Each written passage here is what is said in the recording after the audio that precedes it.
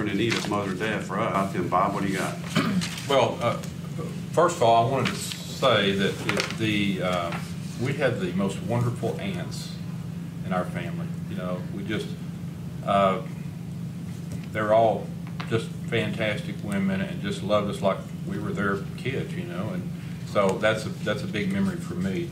Talking about Mother just for a second, an interesting story. Mother was born December 5th, 1908, but the story really begins for us in April the 18th of 1906, and that is when her mother was living in the state of Washington and came down to visit her cousin in San Francisco. She was down there for a few days, and in the early morning of April 18th, 1906, the great earthquake hit San Francisco. So, because of that, there was so much devastation in the area that Mother's mother decided to stay there. And she was like 21 years old, or 22 years old, but she stayed in San Francisco there was a lot of jobs available to help with the rebuilding, etc. So we've got Myra Edna Tuttle now in San Francisco working, ended up working at eventually for a home for the blind. And during the same time, because of the opportunities in San Francisco, we've got this young man in Illinois, J. Will Schaefer, that came out to San Francisco to help rebuild, because of the opportunities to rebuild San Francisco. So they met at he went to work as a night watchman at this home for the blind, and the bottom line is they ended up getting together. They got married. A year and something later, in Berkeley, California, my mother was born. So the 5 boys in this room really are here as a result of the San Francisco earthquake. If it hadn't happened, these union would not have come together, you know. But so it's kind of an interesting story about that because of the earthquake. But then there's much more, obviously, about Mother and growing up. Her mother died at a very early age. Her mother died like at age 40 from pneumonia, and so Mother was left with kind of being the big sister / mother to her sisters. And I remember there's a picture of Mother. You see Mother, then and I don't know which one's next, but I know Aunt Geraldine and Aunt Marion, and you know, there's like a line of these 3 kids, tall, you know, just going down, and it was just kind of a sad picture. But then I want to jump over for a second. Some of the things that Mother really had a passion for was about the ladies' Bible class, and she did a fantastic job and had the Bible class ended up going on for over 50 years, and we had it in our house. And the guys in here know very well about setting the chairs up on Wednesday morning.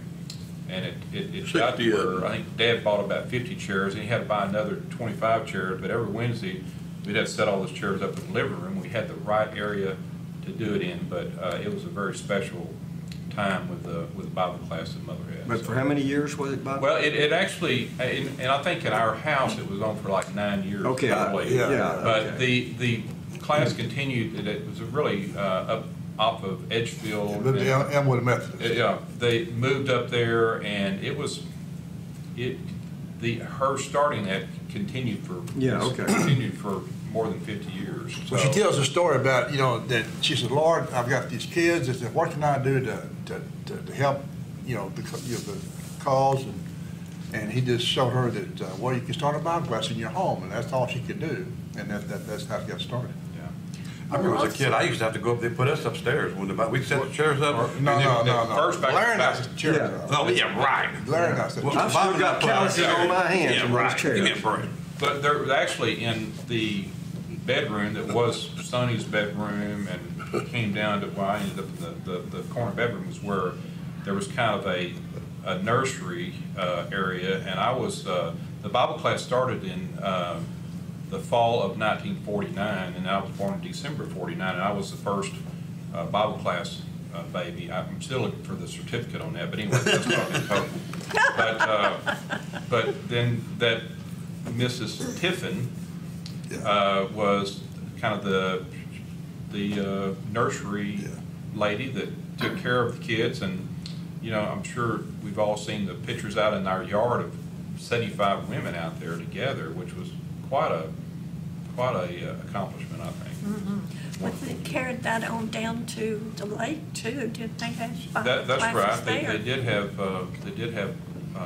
some Bible class related or Bible study time down at the lake in the living room. I think that's why Dad built the living room at the lake was built specifically for holding a big group of people. It's large. Yeah. So, Your mom was a strong woman. yeah.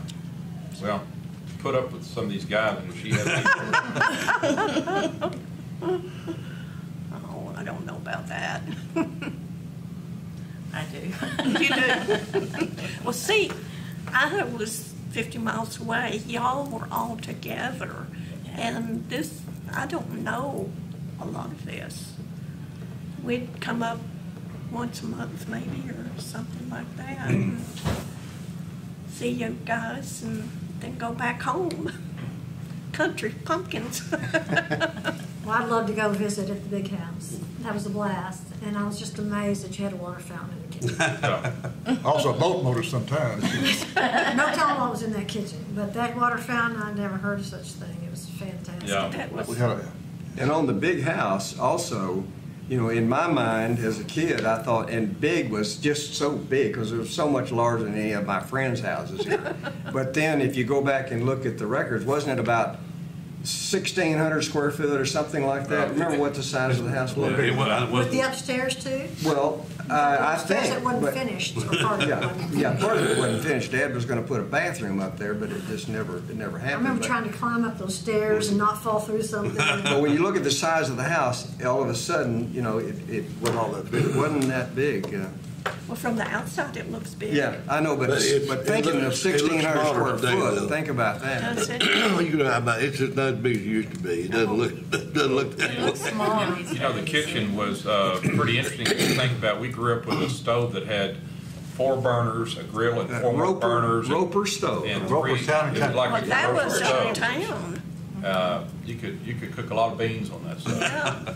Dad bought that at the state fair that year, and went out to the state fair, which he went every year to the state fair, and bought this Roper Town and Country stove. It had, like Bob said, 4 burners on each side, a griddle and 2 ovens and whatever. Broilers and all that stuff. It was a restaurant size. It had like at least a couple of ovens, separate ovens. Oh, yeah. Wow. And a broiler. Well, I tell you, that was something. Yeah. Well, they were very welcoming and loving. They were Oh, good. yes. And you know what? Your dad, we'd all come in for Christmas, and all of his cousins would get $1 for Christmas. And he'd say, you bring it back next Christmas, and I'll give you another $1. I brought mine back. He played borrowed it one time. Blow me $1, I'll be back in a couple of days. Yeah. I think he told me the same way, but I never got the other $1. Well, he gives us $1 to go to the state fair every year, and he said the same thing. Bring back, whatever you bring back, I'll match it, which I never did bring anything back, you know, but I guess that was his way of trying to get you to realize the value of money and just hold on to it. But one thing about Dad that we could all say that what we had that a lot of people didn't have was security. We knew that every day at 5:30, Dad would come through the back door, wash up, splash, you know, water over the kitchen, and we'd all sit at the table and have a meal together. Dad would pray, say grace, and we'd all have a meal together. Yeah. And he's very faithful, and we Blessed knew- to have a stability in their Yes. family that a lot of families don't have now, you know, so. Well, yeah, and especially back then, there wasn't that much to earn, you know. And all you kids. Yeah. You know, Mother had to be ready at all times to Dad say, I'm bringing somebody home, and whether it was people, missionaries from the church or whatever, you know, she would just have to pour more water in the bean pot or something, you know, but it was kind of neat because we had a lot of large groups of people, big meals and stuff. You know, Dad used to have alcohol in the house. You'd have friends come over and they'd have cocktails, stuff like that. And Mother told him one time, she said, you need to stop that because you got 5 boys come up, they're going to be doing the same thing that you're doing. So he stopped smoking and stopped drinking. That's why none of us have ever smoked or drank. Yeah, that's when we all started smoking. You got to that age quick, huh? Well, what about, backing that up just a little bit further, what about Dad coming off the farm, you know, and the things that happened and the times, I heard Mother say many times that, you know, you get a 5-pound bag of beans for 5 cents or whatever it was, and the depression, and how the depression would have impacted all of our parents, you know, I mean, that would have been a tough deal. I have some of those tickets. Coupons, yeah. Yeah, coupons. Ration- somewhere, ration- rations. yeah. And I remember going to the store and, you know, we'd have to have it to get sugar and a lot of different things. I can't find any of that stuff. I don't know where it went. Well, you know, for them to they got married December 5th of 1929, and obviously that was a pretty tough time where I think women could get a job, but men couldn't get a job, and but they managed to make it through. And Mother working at Woolworths, wasn't it? Yeah.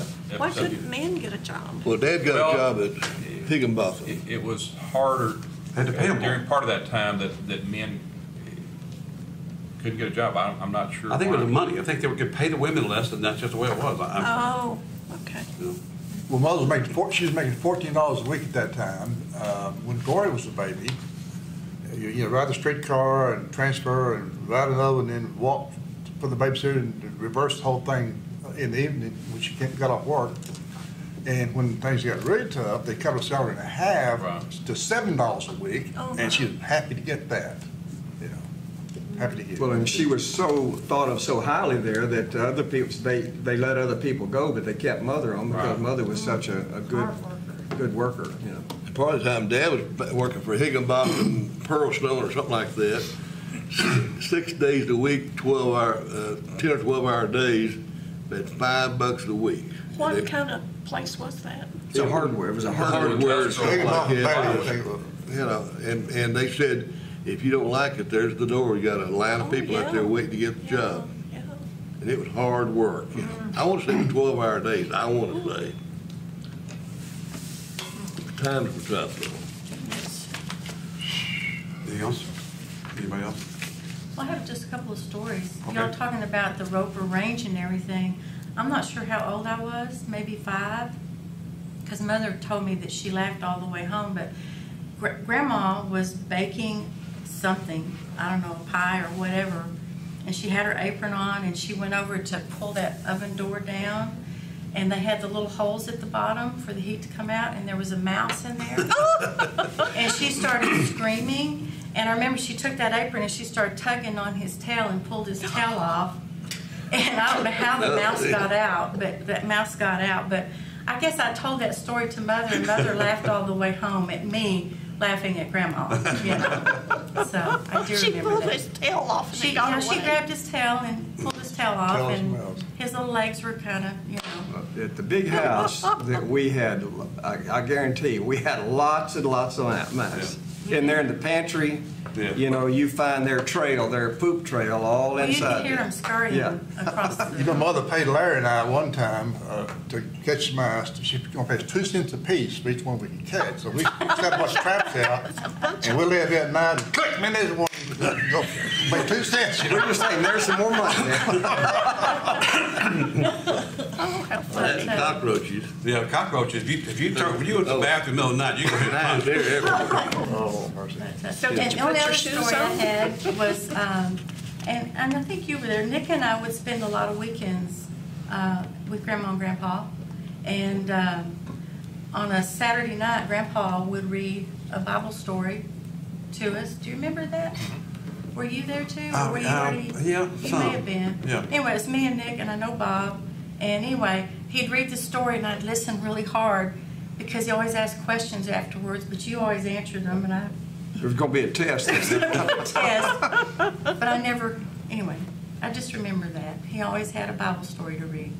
Well, just an aside, when Patty and I first got married, we moved into the little house. I just getting back to cockroaches here for a minute.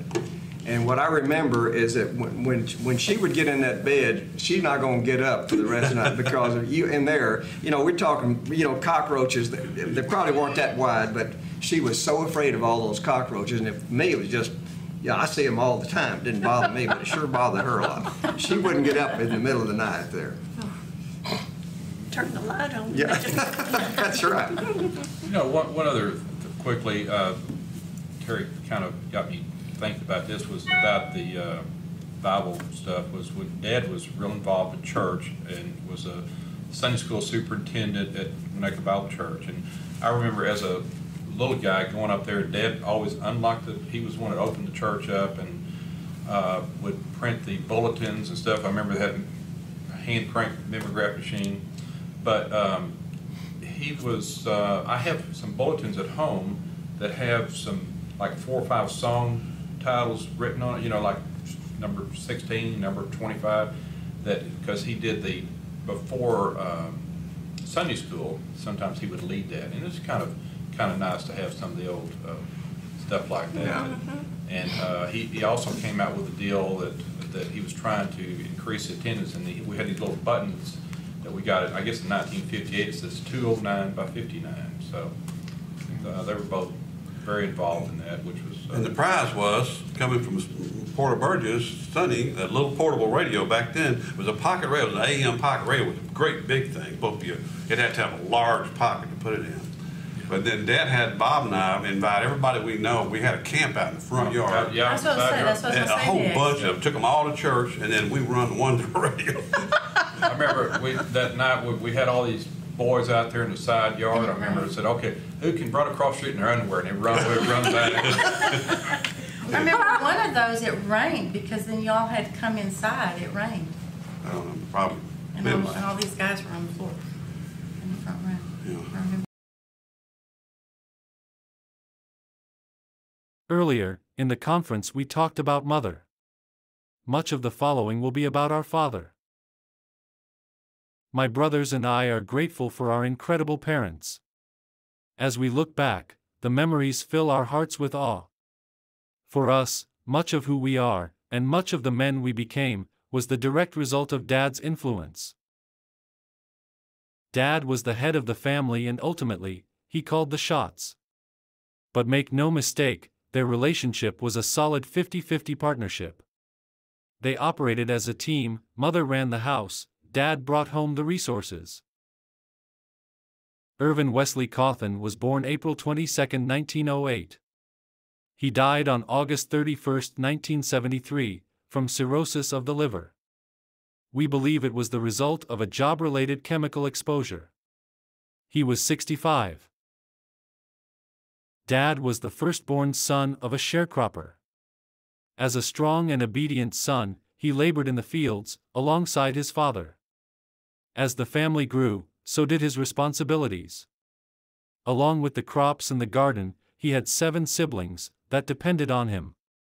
He was a supportive and protective brother. Much was expected from this eldest son. It was from that harsh environment that the foundation was laid for this farm boy to become a man of great moral character. In Dad's era, farm boys had to grow up fast. By first grade, he had 3 younger siblings. His one-room schoolhouse offered grades 1 through 6. From letters we know he rode their old mule, Kate, to school, then turned her loose to graze. It is believed that he graduated the 6th grade. Other documents show graded school papers from the 9th grade. We assume that to be the end of his formal education.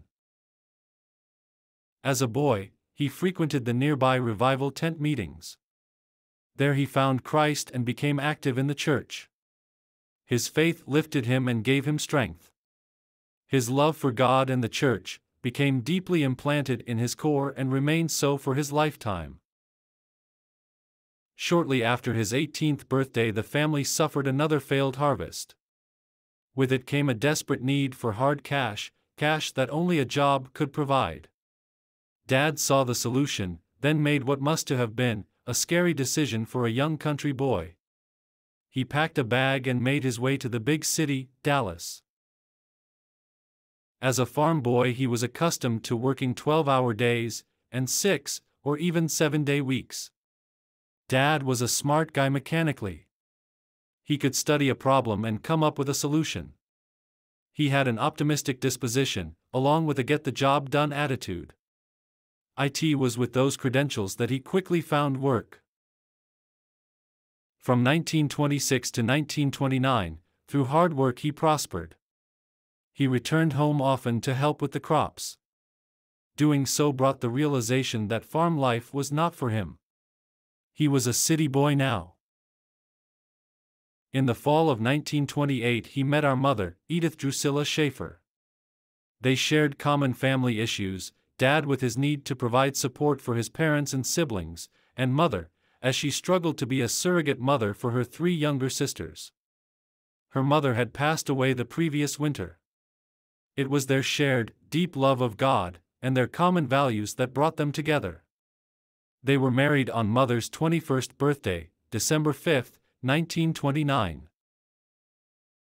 The years that followed brought the Great Depression, and with it, bread lines, soup kitchens, and food rations. 2 years later, January 1932, Gloria Dolores was born. 5 years later, Ervin Wesley Jr. was born. In 1939, Dad was able to make a deal with the bank to purchase a large, foreclosed home that needed extensive repair.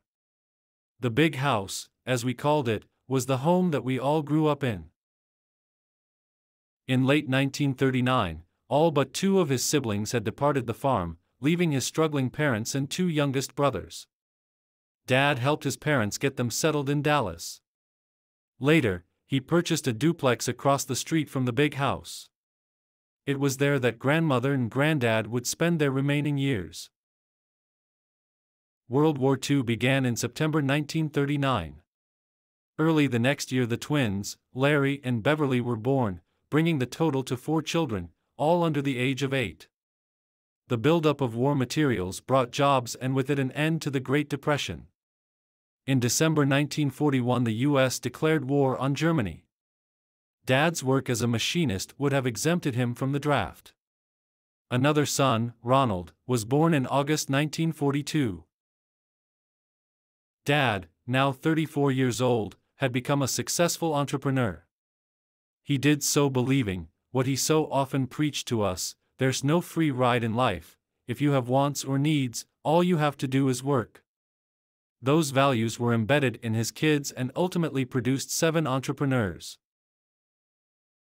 The war was over in September of 1945. By that time, Dad was a partner in Simplex Motor Parts Company. Later, he acquired full control. That business would later transition into Cawthon Auto Parts, from which he retired. With their discharge from the Army, his 2 younger brothers needed work. A short time later, a nearby Sinclair gasoline service station became available. Dad bought it and handed the keys to brothers Jasper and Durward. Through hard work, the boys built a successful business and eventually paid him back in full. They retired there 38 years later. I was born in 1947, brother Bob followed in 1949. That completed the family. 2 girls and 5 boys. Growing up in the big house was a secure and happy experience. We had structure, discipline, and love. We were sheltered from the ups and downs. It was not in Dad's nature to complain or even give the slightest hint of a problem. He quietly carried the family burdens and would give you no cause to worry. Mother and Dad put their faith in God, right out front, for all to see. Many times, I watched as Dad invited a new acquaintance to church. They were major contributors in both the leadership and support of Winnetka Bible Church. When the door was open, we were there. First it was Sunday school, then at 11 o'clock worship. Dad would then go back for evening worship. Dad often went alone for Wednesday prayer meeting. As kids, we had fun participating in Christmas and Easter plays and events. Summers, we had vacation Bible school. When missionaries were in town, they were always invited to our house for dinner. While Dad was not a polished musician or preacher, he filled in when needed. On occasion, he played the piano for the Monday evening song service at the Dallas Union Gospel Mission. Dad was a big admirer of the Reverend Billy Graham. When the crusades were televised, we would gather around our tiny black and white TV and watch. His signature song, "How Great Thou Art," was one of Dad's favorites. Life in the big house was stable. We had set rules, and we knew what the day would bring. For example, when Dad left for work, he always kissed Mother goodbye. Every evening at 5:30 we knew he would return. After he washed up, we all sat down for a family dinner. Participation was mandatory. At the dinner table, the food stayed in the middle until Dad said the prayer. After that, the rule was, take all you want, eat all you take. At all times we were expected to be polite and respectful to everyone. Adults must be addressed as Mr., Mrs., Sir, or Ma'am.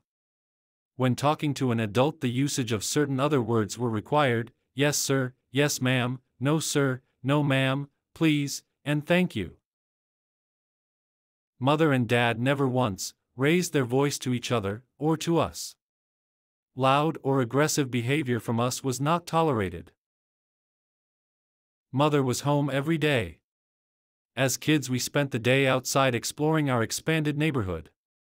Part of her day was devoted to worrying about her mischievous boys.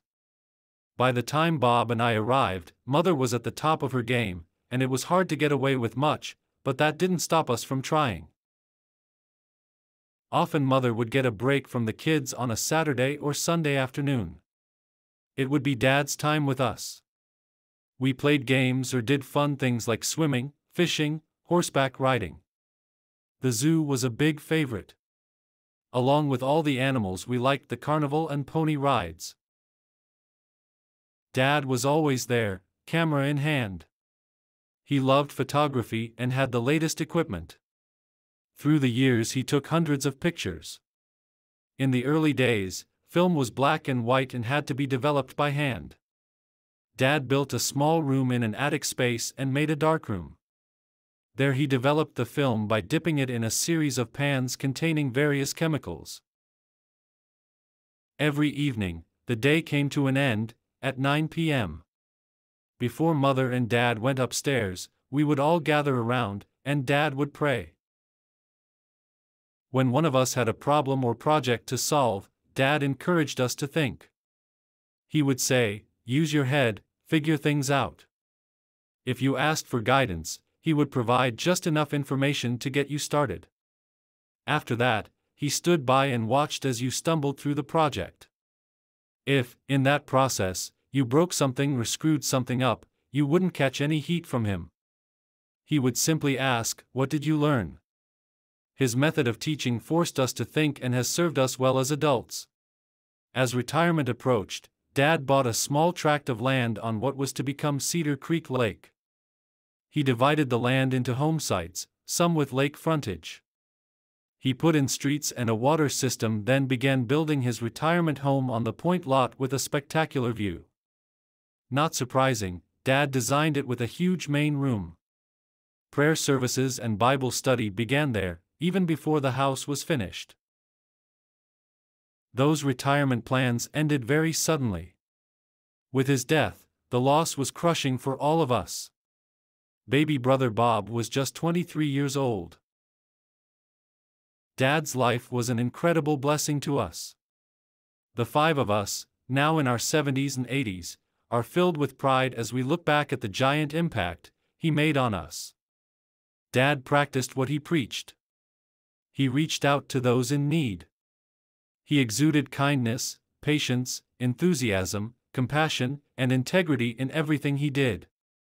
He was pure in heart and soul, and his love of God was his driving force. What we hadn't realized was the impact he had on others. At Dad's funeral, we watched as the sanctuary overflowed. Many had made the long drive to the country funeral to pay their respects to our father. That giant outpour of love and respect brought home the realization of the incredible impact his life made on others. He gave of himself, and in doing so impacted and enriched the lives of others, many others. He left this place better than he found it. After Dad's death in 1973, we were blessed to have our dear mother for another 30 years. She was an equally remarkable and powerful force in our life. During those 30 years, Dad surely held her hand from above, as she continued to point down the path, to show us the way. Our dear mother passed away March 16, 2003, at 94. Additionally, we sadly miss our sisters. Beverly died in 2000 at age 60. Gloria died in 2014 at age 82. The 5 of us remain. As we look back at the choices our parents made, our hearts overflow with gratitude, and for that blessing, we thank God.